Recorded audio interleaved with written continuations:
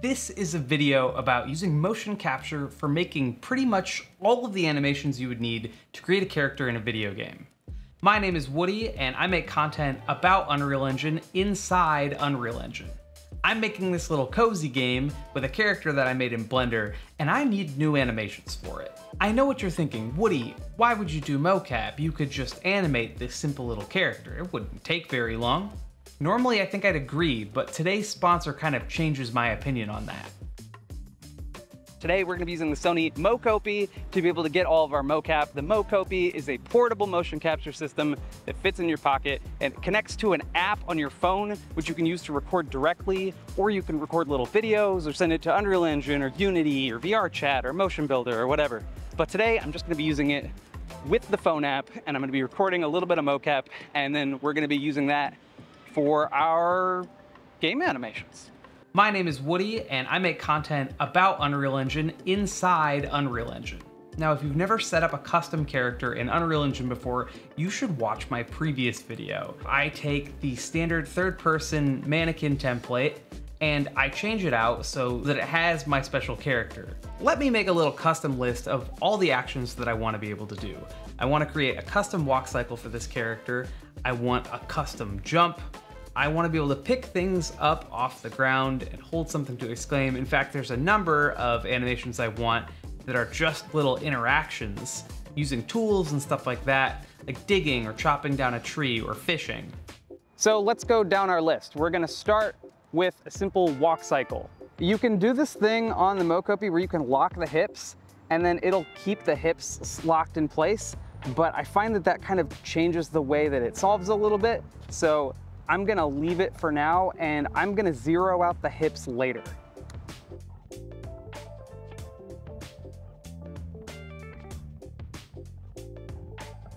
So next we're gonna do a jump. This is easy. I'm gonna do that little thing that they do in Animal Crossing whenever they find something. All right, let's do chopping a tree.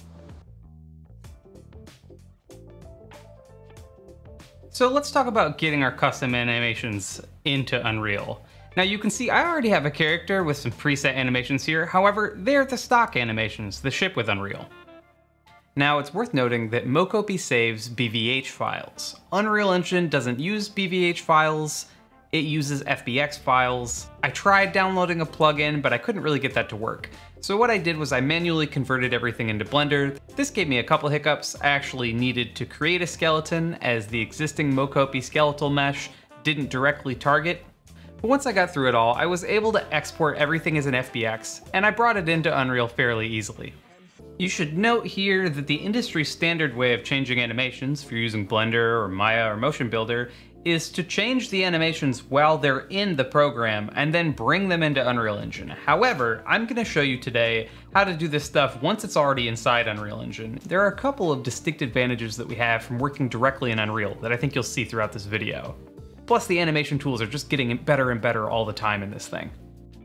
To make this process easier, I went into the MOCOPI app and I looked for all the takes that I liked. Then I went into the Files app, found the BVH files, and then emailed them. What's amazing is I sent like 20 animations and all of them fit in one email.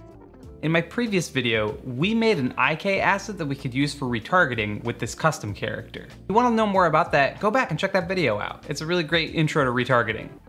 Since we already have this set up, it's really easy to transfer the animations over from the MOCOPI, because the MOCOPI also has an IK asset that's built in when you install the MOCOPI plugin, which I also have a guide about. Sorry, this is too many references to other videos.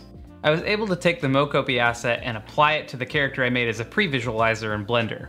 One of the tricky parts about using the BVH format is that they don't necessarily have meshes attached. So in Blender I had to improvise, and I made this funny looking cube man. He doesn't look as good as the MOCOPI avatar, but he has the exact same skeleton, and all of our animations are exactly the same. You just have to look at this ugly cube man, I'm sorry. It was really easy to get this process started. I just used 2 IK rigs that I already had and created a retargeting asset. One of the reasons I love Unreal Engine's animation tools is because this retargeting screen is so powerful. You'll notice my character's head is up a little bit too high. I can make that adjustment using the reference pose in edit mode. You can make multiple retarget poses and save them. which means you can make per animation adjustments. So I can edit the target's chin and point it down a little bit, and suddenly things look a lot more correct. There's a lot of advanced stuff you can do in retargeting in Unreal Engine. I noticed that my character's arms were clipping through her during the walk cycle, so I adjusted them in the reference pose as well. Now the arms are IKs, so I turned off the IK solvers for the arms so that they could move more freely. And that seemed to do the trick. I also noticed the head was bobbling, which kind of looks weird during animation. In both of the IK assets, I went through and created head goals with the IKs, so I could turn on IK for the head solving. Look at that, so much better. Let's talk about setting up a walk cycle. Now our character already has one. She has a blend space that has the default animations of walking and running. We're gonna set up a walk cycle using some of that stuff as a reference point. Go ahead and make a duplicate of the blend space so that we have one we can change freely. Here's the default cycle, which looks entirely unsuited to this character. Now we have a free roaming animation, so this doesn't work. If I drag and drop this in, you can see it is just comically bad. It's super weird. So we'll open Unreal Sequencer and we can adjust this. Whenever I have to do an animation asset like this, I create a blank level. I find it's much less visually overwhelming. Place your character into the scene and create a new sequencer asset. Open the sequencer and track your character. Go to animation and add our walk cycle.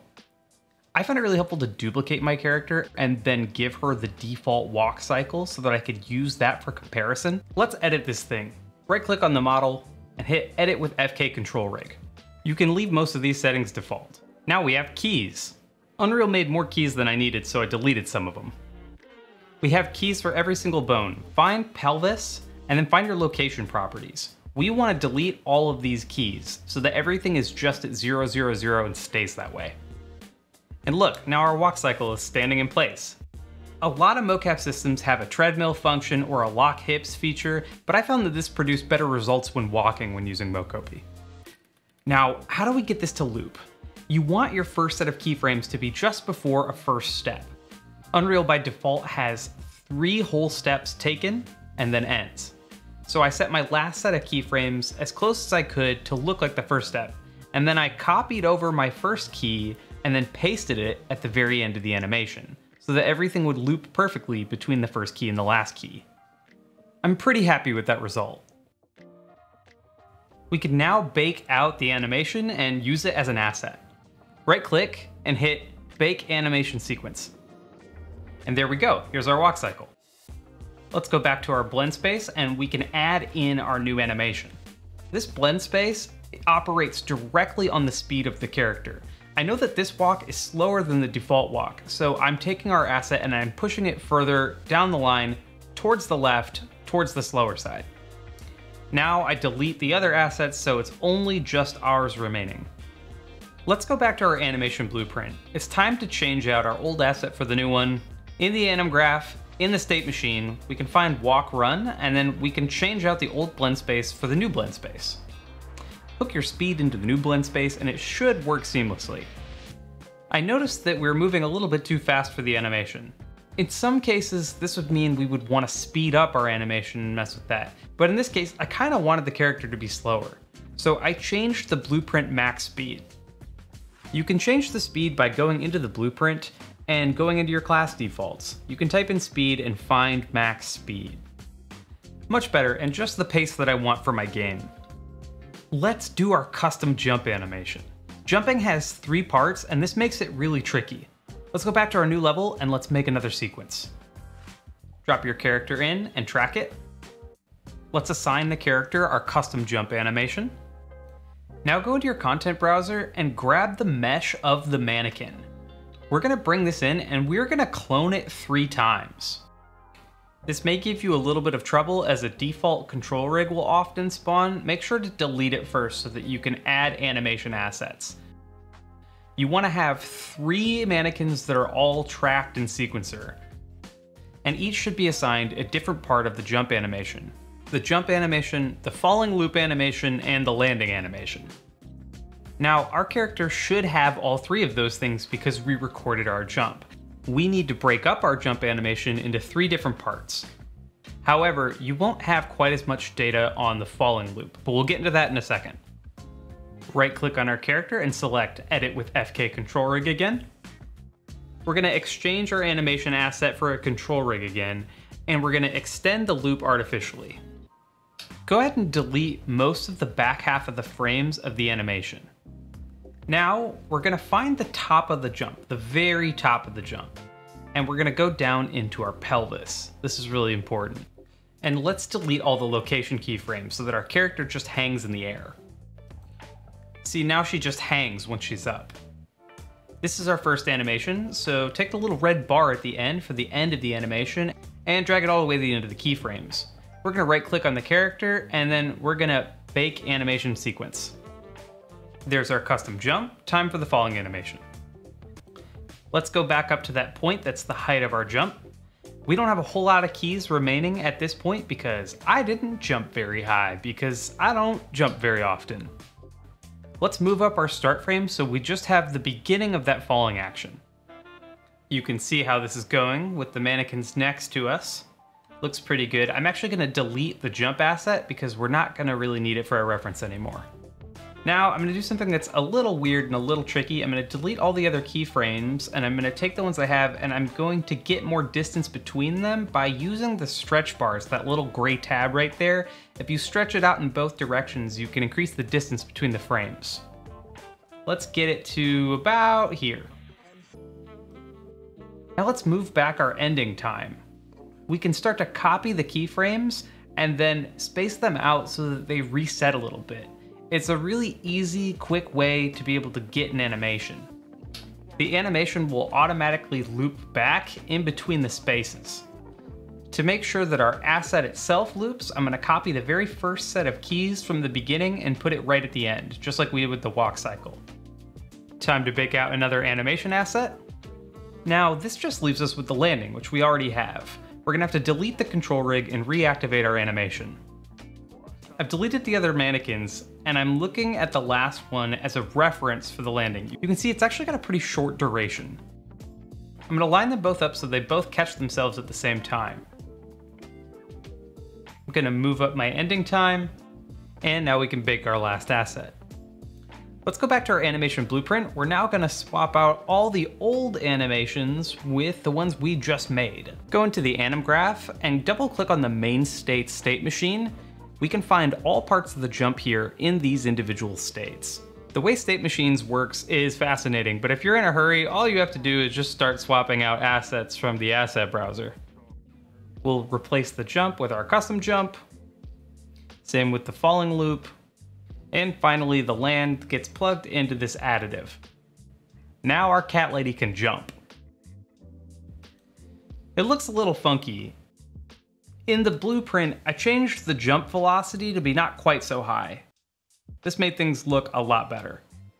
A jump really works if it looks good during a long fall. We didn't quite get there, but maybe I just need to learn how to jump higher or something so we can get more frames.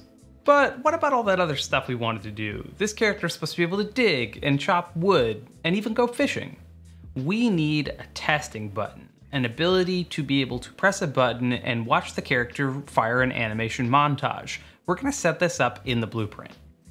We're gonna find our inputs using the enhanced input system. In third person and input, we can find all of our actions. So we're gonna create a new one. Once again, we can just type it in. Type in input action. I'm gonna call it test animation. You can open up the asset, but there's nothing we really need to do here. We're gonna open this up in the action mapping context. Click the little plus button, let's add our mapping. We can now pick our inputs. I'm just gonna use the enter key for now. Now I'll be able to find our input in the blueprint. I can add it now. I'm gonna pull it from the started execution, and I'm gonna type in animation montage. We don't actually have a montage yet, but they're pretty easy to get. Let's take a quick detour and get our animations, and I'm gonna show you how to set them up as montages. If you haven't already, go back through your retargeter and get all the assets that you need. Once again, I've made a sequencer in a blank level with my character, and I've loaded up the animation that I'd like to turn into a montage. I'm gonna edit things first and crop the ends before I make the conversion. This animation is an axe swing, and there's no real way to tell if that worked correctly until we actually put an axe in the scene. So I'm gonna use an attach track and attach it there. We won't actually have it in the game until we create that blueprint logic, but this is a really good way to preview whether the animation is gonna work properly when we start adding items to the game. I've isolated the action, and I think that looks pretty good. Time to export. Right-click on the animation in the content browser, and then move up to Create and select Anim Montage. This is now a montage. We could elaborate further, but this video is long enough. It's worth noting that inside the anim graph in the animation blueprint, we have this default slot. This is actually where the animation montages get loaded during runtime. They get placed at this position in the animation chain. We see it's right before the end, which means it's gonna override basically anything. So when we do our little test, we're gonna see this animation play ahead of the walk cycle, ahead of the jumping, ahead of all that stuff. Finally, we can go back and we can set up our montage. We're gonna select the asset we want, and we're gonna make sure that our skeletal mesh component is inserted, and here's our result. Now, unfortunately, I forgot to zero out the root, so we have a little bit of a weirdness that happens with the swing of this thing, but hey, it's work in progress. This is looking pretty cool. I think you guys get the idea of how to set up the montages. This is how we can transfer in custom animations that we recorded with motion capture, all in a day. Thanks for watching this video. Also, thank you to Sony for making the MOCOPI, for sending me one, and for sponsoring this video. I'm really excited to keep using the system in unconventional places and using it to make games and all sorts of kind of things. Thanks, everybody.